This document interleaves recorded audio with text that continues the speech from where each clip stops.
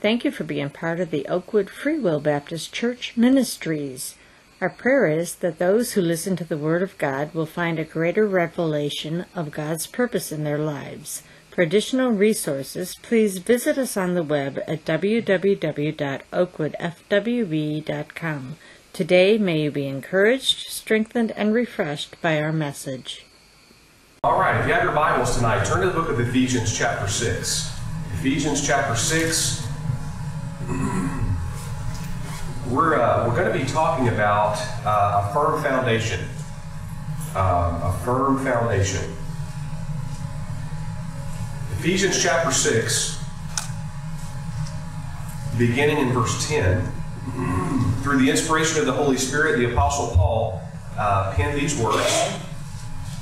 And of course, we know that Paul is talking to Christians because he said, "Finally, my brethren, be strong in the Lord and the power of His might, put on the whole armor of God, that you may be able to stand against the wiles of the devil.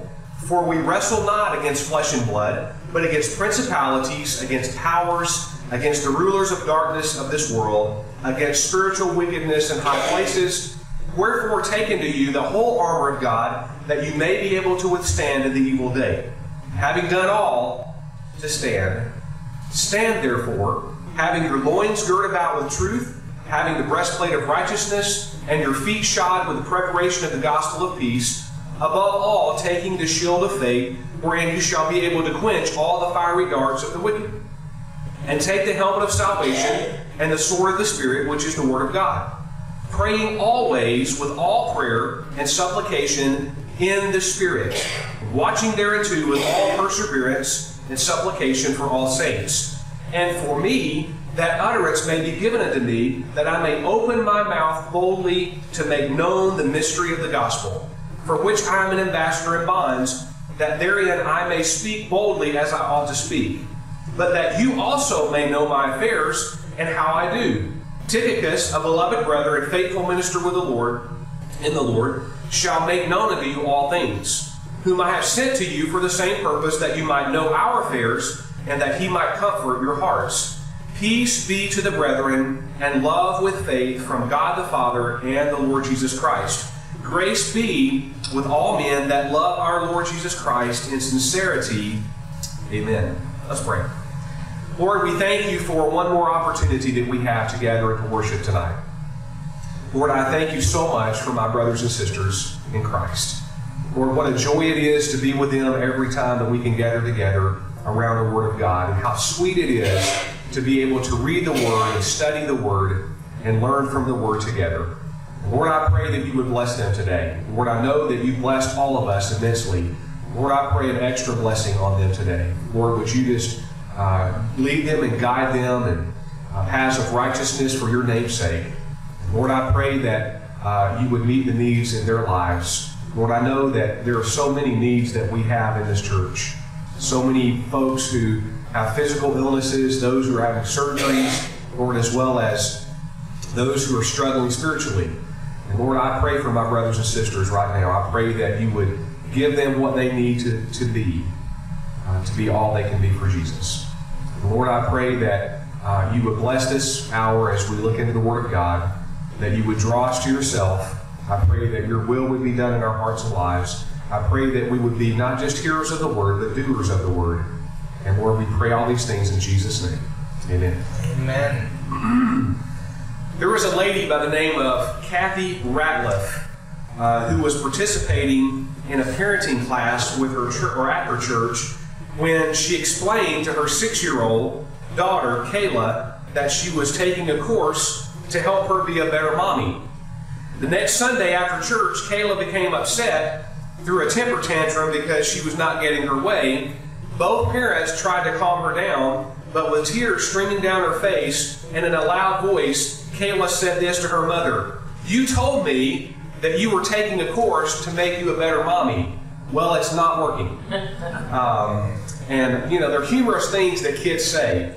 But these days, moms and dads, families in general, because to be honest with you, nowadays, it's mostly not mom and dad that are raising children, it's grandparents that are raising children. And by the way, nothing wrong with that. I am very thankful for a grandmother, both grandmothers who love Jesus and who were a tremendous influence on my life. And but again, you know, these days, parents, grandparents, they're wondering, am I being any kind of influence on my kids and my grandkids? Am I doing the right thing? Am I doing what God would have me to do? Not only in our society today is there financial insecurities, but folks, we are facing a moral dilemma in our world. We really are. And it is becoming more and more difficult to bring children up in such a secular society to where that they know the things of God and they're following the things of God. It's becoming more and more difficult to do that. Our children are more confused than ever. And so it behooves us to even more so be in the Word of God, even more so to be faithful to the house of God. Because if you think about it, your children, your grandchildren, they are bombarded all week long, especially when they go to school. They're bombarded with untruths. I was trying to say truths, but untruths based on what God's Word tells us. And so it's important that they get the instruction in the home that they need to be able to combat the things that they're getting most everywhere else. And so it's important. You know, Paul again said, finally, my brethren, be strong in the Lord. And so as parents, as families, and by the way, these verses that we read, it's not just for families, it's for individuals. So I want you to get that understanding tonight. But you cannot be the person that God intended you to be. You can't be a parent that God intends you to be without first understanding that we have to be strong in the Lord. Whether it's in our personal lives or for our families, we have got to be strong in the Lord. And Paul, I believe, gives us some ways that we can do that. They're very practical ways in this passage. Notice what he said. The first thing that he mentioned in verse 14 is the belt of truth. The belt of truth. God is good to give us truth so that we know how to live our lives. You know, I'm glad that this is our standard. And that is what our standard is, isn't it? Isn't it God's Word? It is God's Word. If it's anything else, then we're not on a firm foundation. So we have to stand on the truth of God's Word. He did not leave us to find our own way. And I'm glad He didn't. He gave us the infallible, inspired, and inerrant Word of God.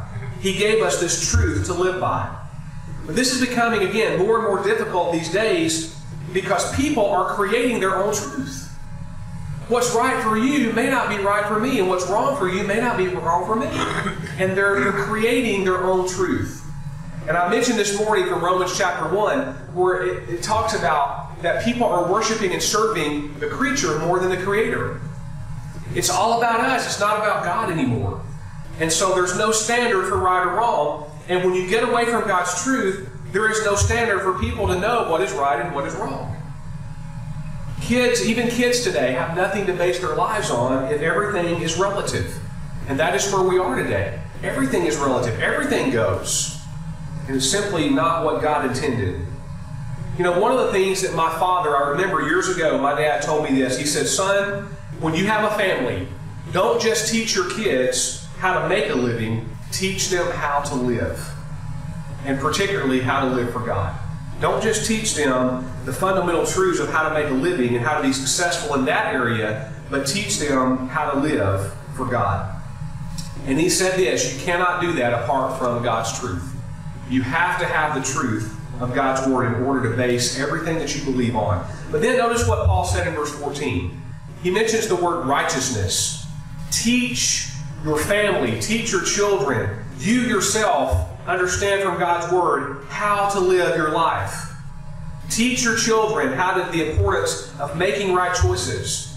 There are not only physical ramifications for doing wrong, but there's also emotional ones. My pastor, when I was growing up, he said this, and a lot of pastors said this that I heard. I heard more than one pastor say this when I was growing up. He said this, it is never right to do wrong. It is never wrong to do right. So think about that. I mean, that's really simple, isn't it? But how true it is. It is never right to do wrong. It is never wrong to do right. Wrong choices don't just hurt the one making the wrong choices, they also hurt the ones that are closest to them. You know, I'm reminded even recently of a family who've been going through some tough situations with their children. And it's because the children have been making wrong choices, and it literally is breaking mom and dad's heart. Literally. Righteousness. Teach your children, teach your families how to live righteously. And folks, it doesn't happen by accident. You've got to train up a child in the way he should go, and when he is old or she is old, they will not depart from it, the Bible says. So we train them, we teach them the importance of living a righteous and a holy life. But then number 3, Paul mentions the gospel of peace. Literally, translated in verse 15, the gospel which is peace.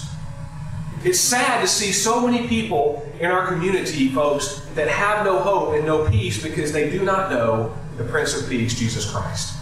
You know, I love, and I've mentioned this before, but I love what Dave Ramsey says on his show every time, and if I'm not mistaken, he still does this. The only way to have financial peace is to know the Prince of Peace, Jesus Christ. And that is so true. Folks all around us, they don't have peace. And Paul said this, if we had hope in this life only, we would be of all men most miserable. I'm glad that there's more to life than what we see in the here and now. I'm glad that this life is not all there was, because if it was, we would be miserable. If we thought, man, I've got to live this life, continue to live it as I live it, with all the trouble and all the trials and all the things that I have to put up with on a day-to-day basis, man, what have I got to look forward to? But folks, the truth is, Jesus himself said, I go to prepare a place for you. And if I go to prepare a place for you, I will come again and receive you to myself, that where I am, there you may be also. That's John chapter 14. And so, I'm glad that because of the gospel, because of what Jesus did for us on the cross, we can have forgiveness, and forgiveness brings peace. See, a lot of folks think that peace comes from something else, and they miss out because they don't know Jesus. He is that Prince of Peace that gives us peace. If you remember what Paul said in Philippians chapter 4, beginning in verse 4 through verse 7, he said, rejoice in the Lord always, and again I say rejoice. Let your moderation be known unto all men. The Lord is at hand. Be careful for nothing, but in everything by prayer and supplication with thanksgiving, let your requests be made known unto God, and the peace of God that passes all understanding shall keep your hearts and minds through Christ Jesus. You know, it's easy to read that verse, isn't it? And to say, I praise God because God gives us peace. And it's easy to say that when things are going exactly the way you want them to go. But when you have trial and trouble, you have situations that come up in your life, and you have obstacles in front of you that you're thinking, how am I going to get through this? That is when your faith is put to the test. You know, I don't care how many times that you've had this done or not had this. Listen, when somebody's got a surgery ahead of them, I'm going to be honest with you, it's a difficult thing to think about being put under. Brother Mike's going to have surgery tomorrow. And folks, I know that you're praying for him, and we're praying for him. But it's not just the physical part of it, the soreness and all that happens. There's something emotionally inside of you that thinks, oh, I got to have surgery. And I don't care how big and how strong you think you are, when you face it, it's a different situation. And so, yes, sir, Brother Tim. And so, you know, there is that anxiousness there. There's that fear of the unknown and wondering, all right, I know they got to put me under, they got to do this and that. And there are just uncertainties. And that is true. But the truth is, folks, life is uncertain. There's so many uncertainties in life. But you know what? It doesn't matter, because God gives us peace in spite of our circumstances, not because of them, in spite of them. If we'll simply learn to do what Paul said, that is, be careful for nothing, be anxious for nothing, don't worry about anything, you pray about everything, and that peace of God that passes all understanding will keep your heart and mind through Christ Jesus. If it were me that said that, then I would tell you, I don't know if that's true or not. That wasn't me that said that. That was God. God said that. That is a promise that He's given us. You let God's peace rule and reign in your life. That's what He wants. But the gospel, which is peace, the gospel itself brings peace to the world. It brings peace to individuals. It brings peace to families. I'll tell you this. If you knew some of the things that I knew, and some of you do know some things that some families have been going through, it would blow your mind. And by the way, some of these families don't know Jesus. And it is no wonder that they're facing some of the situations they're facing, Because I'll be honest with you, if I didn't have Jesus in my life, I'd be having some of the same problems they're having. But I'm going to tell you, folks, that gospel brings peace and comfort and hope, all these things that the world needs to hear. But then number 4, Paul mentions this. He mentions taking on, verse 16, the shield of faith. Faith doesn't mean that everything will always go right for us, but it does mean every time I go through a difficulty, the Lord is right there with me every step of the way. And at one point, Jesus' disciples were out on the Sea of Galilee, and a storm came up, and Jesus was at the bottom of the boat, sleeping. One of the disciples came down and woke him and said, "Hey, if you don't come up here and help us, we're going to die." And I'm paraphrasing, but that's what he said. If you don't come up here and help us, we're going to die. And then Jesus rebuked him and said this, "O ye of little faith." That's how I feel I am sometimes. O ye of little faith. You see, faith helps us see what God sees. Faith helps us to look beyond what we can naturally see and see what God sees. And that is, He is with us every step of the way. Those disciples, as they're out on that boat and the storm came up, was Jesus not right there with them? Yes, He was. But all they could do is watch and see what they saw in the storm and all the waves tossing and trying to rip the boat apart and so forth. That's all that they could see. What they didn't understand is Jesus was right there with them every step of the way, and He would not allow that to happen. Faith helps us to see what God sees. We sometimes see obstacles as problems, but God sees them as opportunities. You ever have trial and trouble, and you think, "Lord, why is this happening? Lord, why did you allow this to come into my life?" By the way, you know that every good and perfect gift comes from God, right? But God does allow things to come into our lives sometimes. Sometimes it's because we're straying and we're going the wrong path. Sometimes it's simply to teach us how to have faith. To teach us how to have faith. And so, there was a story in the Bible in 2 Kings chapter 6 and verse 8 when Elisha looked at things differently than his servant because he saw through eyes of faith and his servant did not. Notice what it says. And this is 2 Kings chapter 6 and verse 8. We'll start reading in verse 8. Then the king of Syria warred against Israel and took counsel with his servants, saying, "In such and such a place shall be my camp." The man of God sent unto the king of Israel, saying, "Beware that thou pass not such a place, for thither the Syrians are come down." And the king of Israel sent into the place which the man of God told him and warned him of, and saved himself there, not once nor twice. Therefore the heart of the king of Syria was sore troubled for this thing, and he called the servants and said unto them, "Will you not show me which of us is for the king of Israel?" One of the servants said, "None, my lord, O king, but Elisha, the prophet in Israel, telling the king of Israel the words that thou speakest in thy bedchamber." And he said, "Go and spy where he is, that I may send and fetch him." And it was told him, saying, "Behold, he's in Dothan." Therefore he sent thither horses and chariots and a great host. Can you imagine this king sending all these people to fetch Elisha?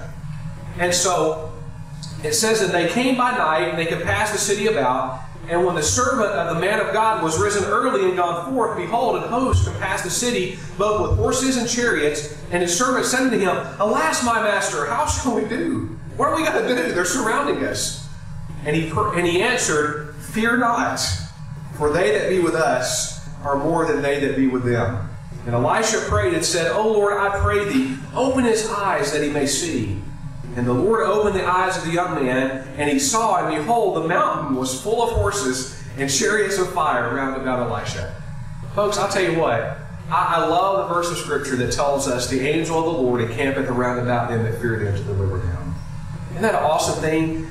This servant did not see what Elisha saw until Elisha said, "Lord, open his eyes. Let him see what I see. Let him see that you're here with us and you're not going to let anything happen."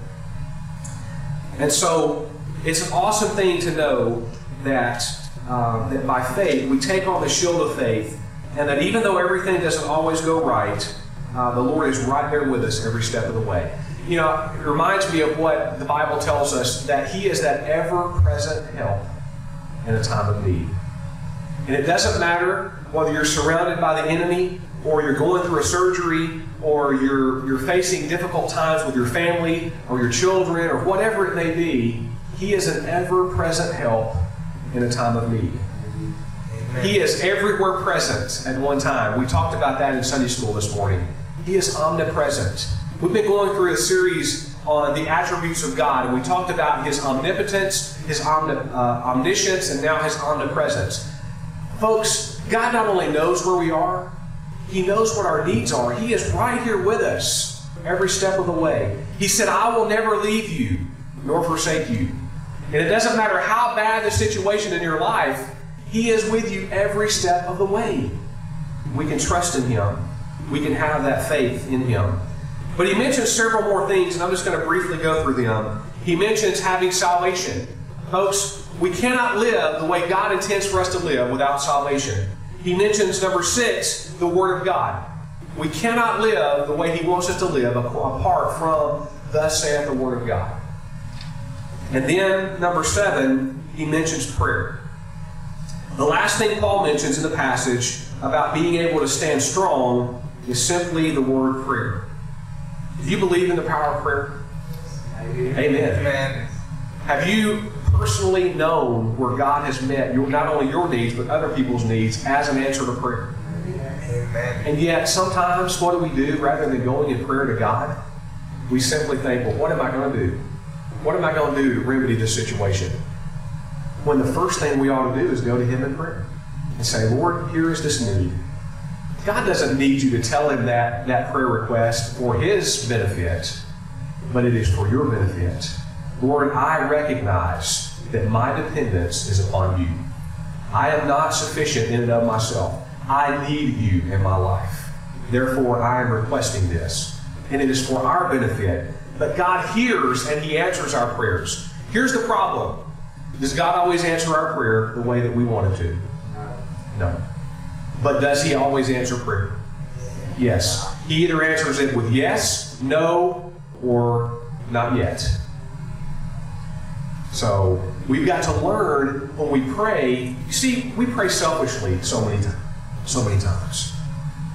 Rather than doing what Jesus did in the garden, Father, let this cup pass from me. Nevertheless, not my will, but thine be done. A lot of times we pray, God, I need it done, and I need it done this way. This is what I need. Go ahead and give it to me.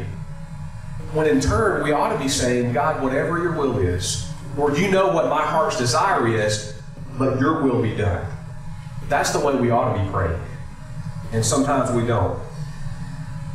I believe in the power of prayer, and so, folks, I'll tell you, there are so many needs, not just in the church, but in the community. I get phone calls all the time. I get text messages. Sometimes I get text messages from people I don't even know who they are. And it'll have a text message, Brother Wayne, could you please pray for my family? And I would really love, I don't know whether people think that I know who they are texting. I don't know whether they think I've got caller ID that everybody's name comes up on my phone, because it doesn't. But I'll just respond, and sometimes I'll ask, who is this? And sometimes they will respond by who it is, and sometimes they won't. But some of those requests, I will let them know, all of the requests, I will let them know, you know what, I'm praying for you. I'm praying for this situation. And folks, I'll tell you, there are many times that I wake up in the middle of the night, and God has certain people on my heart, and I pray. And I want to tell you, those are some of the sweetest times that I would not trade for anything in this world. I woke up, let's see, it was probably Tuesday of this past week. It was either Monday or Tuesday. I woke up at 2:30 in the morning. I didn't get into bed till 12. Woke up at 2:30, and God just burdened me with so many people.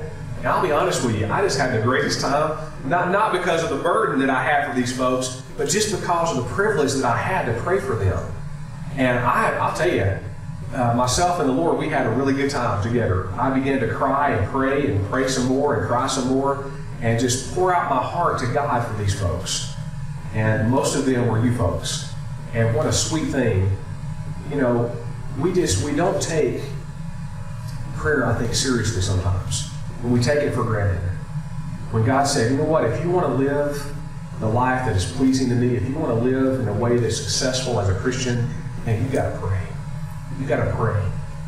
Don't ever quit praying. Keep praying. Matter of fact, the Bible says that we're to pray without ceasing. Always, always be in an attitude of prayer. You know, a lot of times I think that we give God our needs, but a lot of times we just simply need to pray and give Him praise. God, thank you for who you are. Thank you for what you've done in my life. God, without you, I would be nothing. Folks, I want to tell you, there is nothing that can replace good old-fashioned prayer in our lives. So I hope that you will take these things to heart tonight. And I want us to end the service. I know it's not very long tonight. This is what God had in mind for us. But I want us to end tonight around the altar. And I want us to pray. And we've got some folks that are having procedures coming up. And I know we want to pray for Brother Mike for tomorrow. And pray that not only God would guide the doctor's hands, but also that that surgery would go flawlessly. And that God would just use those doctors or that doctor as an instrument in His hand, and that He would bless him through that surgery. And also, yes ma'am, Ms. Brenda? Before I was sitting here when I was reading this, I got two messages from my friends in Las Cruces, New Mexico that I went to school with. Yes. And both of them mentioned the bombings in churches there. So they're not just being attacked by things we don't see. That's it. We're being physically attacked. Yes. It was different denominations. It was a particular church, but they didn't get to worship together today in a lot of places. Yeah. Carol said that she did. It didn't affect their church, but that they just kind of called everybody. So, and you know, this happened there, and usually when it happens one place, it's going to happen. That's it. So you know, we just need to pray. Amen.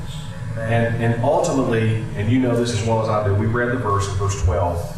It says, "For we wrestle not against flesh and blood, but against principalities, against powers, against the rulers of the darkness of this world, against spiritual wickedness in high places." And folks, even though it is a physical attack, it's also a spiritual attack.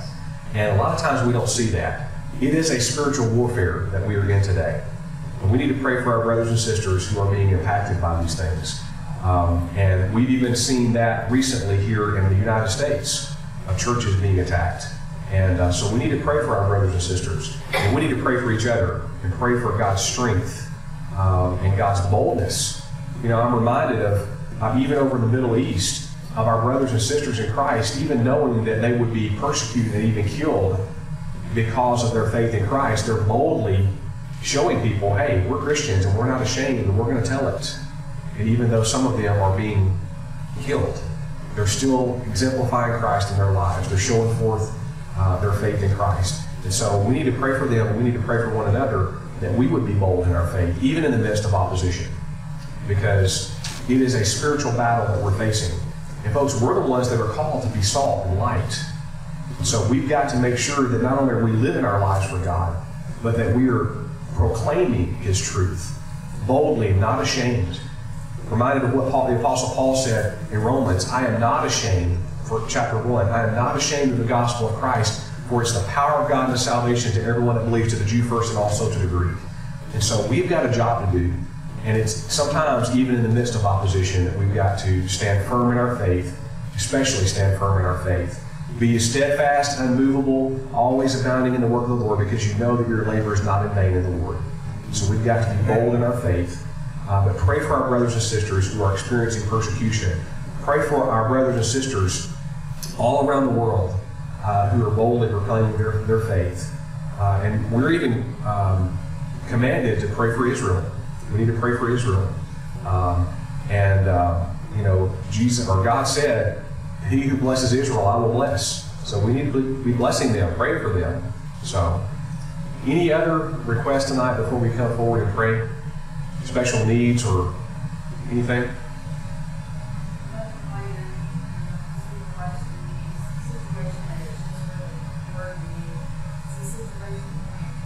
Yes.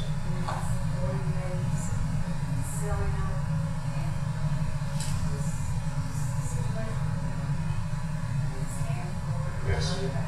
Absolutely.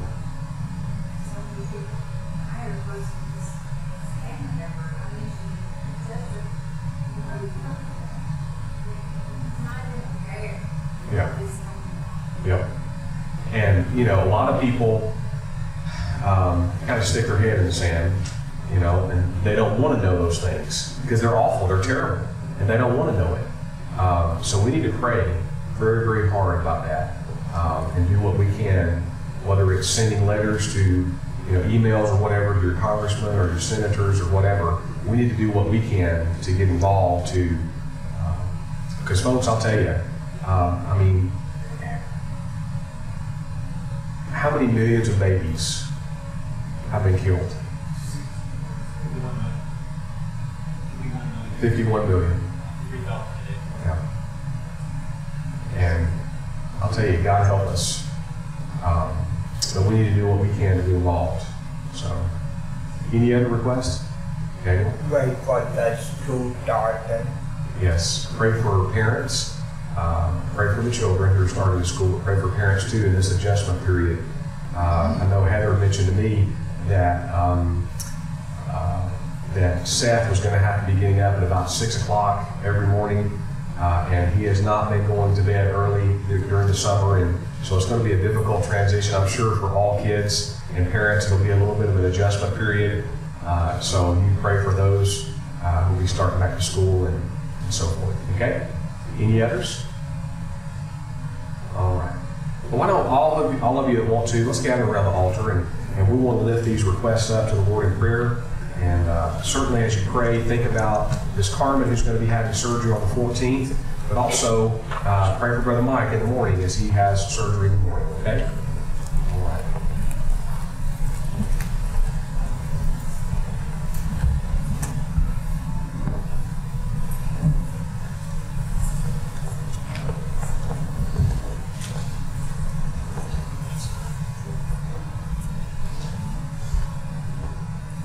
All right. As we pray, I want to ask Brother Eric Miller, can you pray for us? Can you start us off? Brother Stanley, if you can pray, and then I want to close us in prayer, okay?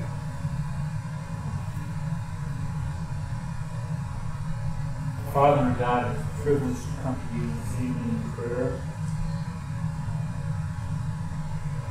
And we give you thanks for that, Father, to have this privilege to humble ourselves before you, and to have this ability to communicate with you. We thank you for that, Father. Father, we would ask that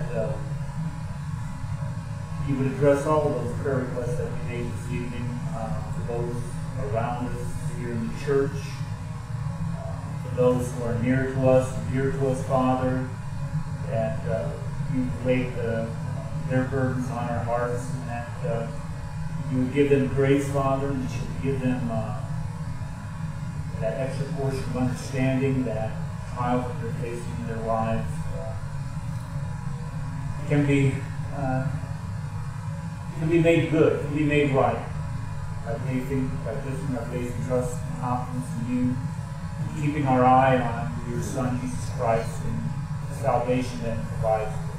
Father, in particular, we would ask that you use physicians that are treating Brother Mike tomorrow during his surgery. Father, we would ask that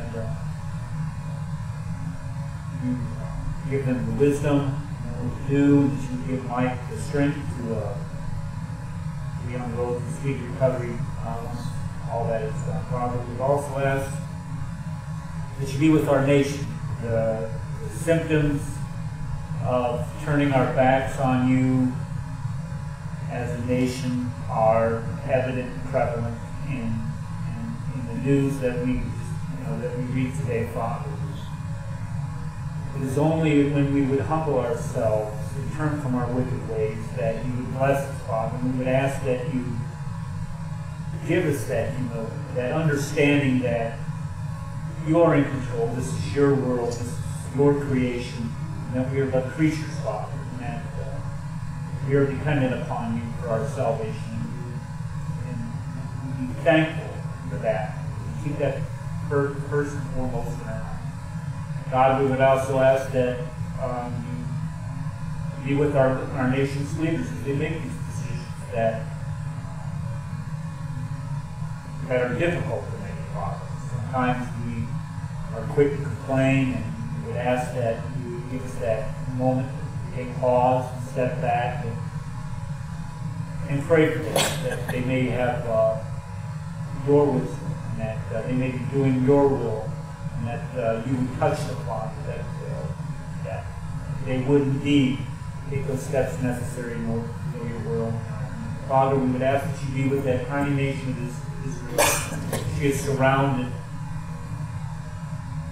surrounded by enemies on all sides, Father. We thank you for protecting her, Father. We also ask that you would continue that protection on your people there, Father. We would ask that you would, again, move our leaders to support that country, not only in finance, military, but also the American people, Father, that you would remind us constantly that we need to pray for them, and that we would pray for the peace on your city, Jerusalem. Father, we would ask that you be with the youth this evening as they're out on their trip, that you give them safety, and that you give them an understanding that it is only through service that we can see that your example of serving us when you sent your Son, Jesus Christ. In Jesus' name we pray. Dear Father in heaven, I thank you for your love, your mercy, and your grace.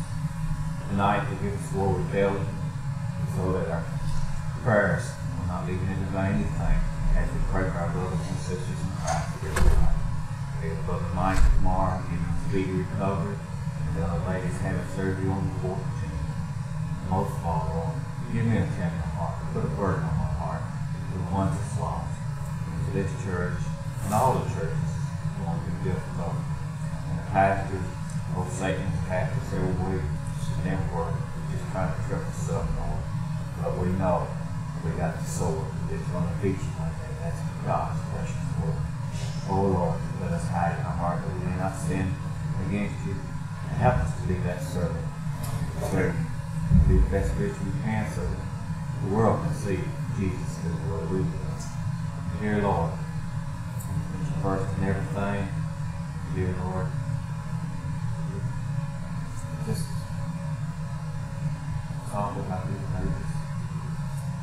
Where this country comes down here, Lord, one day to do many things. Not be big. One day we want to pay for it, Lord. You heal us. I pray for each child. So many others born with defects, touching you and them all. All these children are precious in your sight. And help us pray for this country. Going the wrong way, and all the way till turn back, our trusting in you. Dear Lord, help us to love you more each and every day, because you want to take care of us. We're just trusting you. Dear Lord, help us to always be there for us in this time. Jesus is going to reach out his precious hand after us. And oh Lord, it's going to be nice when we get to heaven. There won't be no more of these problems. I pray that no one will be left behind. We love you. Thank you for loving us. Lord, as we continue in prayer, we just want to lift up and glorify the name of Jesus. Lord, we thank you that you loved us when we were yet sinners and you died for us. Lord, I pray that you would help us all to be everything that we need to be for the Lord, not just for our personal lives because of our accountability to you, but Lord, there are so many people that are watching us. Lord, you said in your word that we're to let our moderation be known to all men because the Lord is at hand. God, it's our responsibility to live our lives in a way that would glorify you and that would reach out to others and let them know that Jesus is real and that he loves them. So Lord, I pray that you would give us wisdom and direction. And Lord, I pray you'd make us sensitive to those who need to hear the gospel message. Lord, that we wouldn't see people as just individuals, but we would see them as people with souls that's going to spend eternity in either heaven or hell. So Lord, challenge us. Help us to take on these things that we've talked about tonight and to apply them to our lives so that we can be what we need to be for you.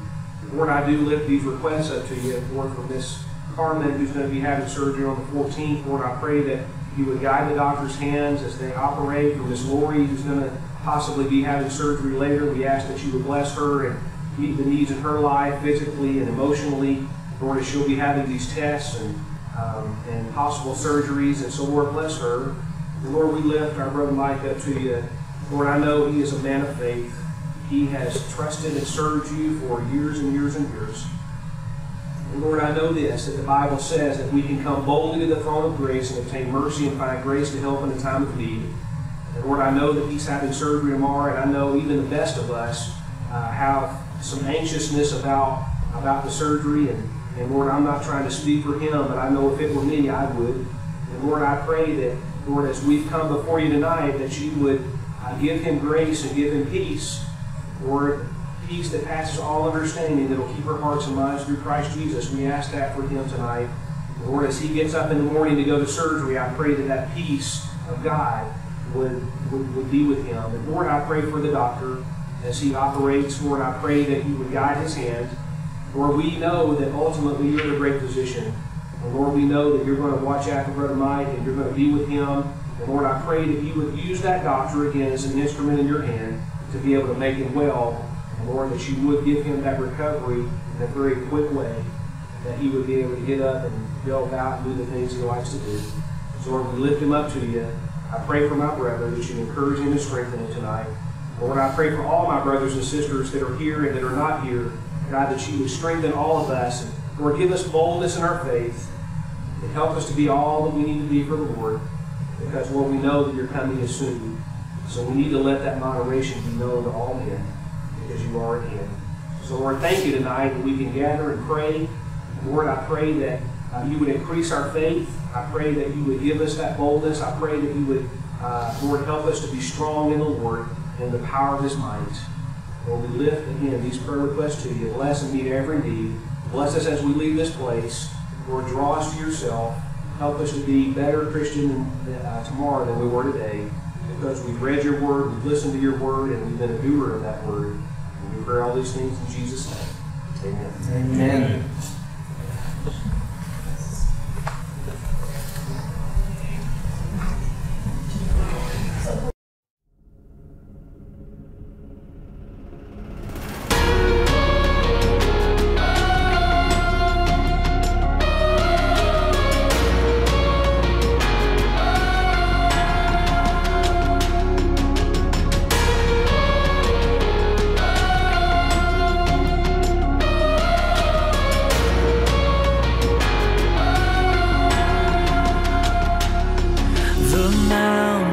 Standing in your strength, the oceans roaring out your praise. All creation glorifies your name. The